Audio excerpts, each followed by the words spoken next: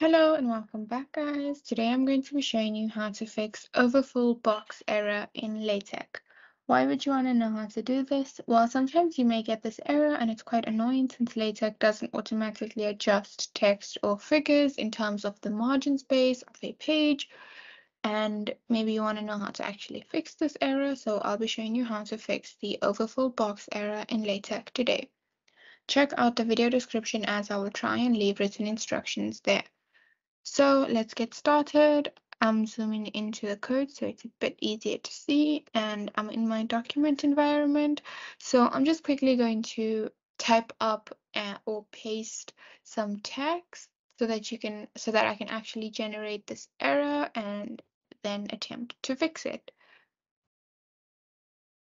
Okay, so I've basically inserted this figure that is really large, and as you can see, it doesn't actually fit onto the page. And if I go to my logs, as you can see, I get the error that says overfull H box. It's too wide, so I'm gonna go back. And what you're going to do is, because this is a figure, you can actually just adjust this in the include graphics line. So in that line, what you're going to do is before the curly brackets, you're going to put square brackets, and you're going to basically scale down your image by saying scale equals, let's go with 0.5. So it should be half the scale that it is right now.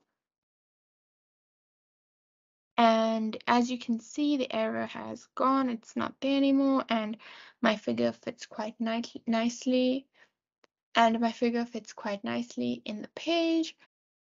So this is just for a figure, but I know that a similar error occurs when you try to have a table that is too large. So to be able to fix that, what you're going to do is, if you're using the tabular environment, then you're just going to wrap that environment in a center environment. So you're going to center your table, and that will essentially get rid of the overfull HBox error.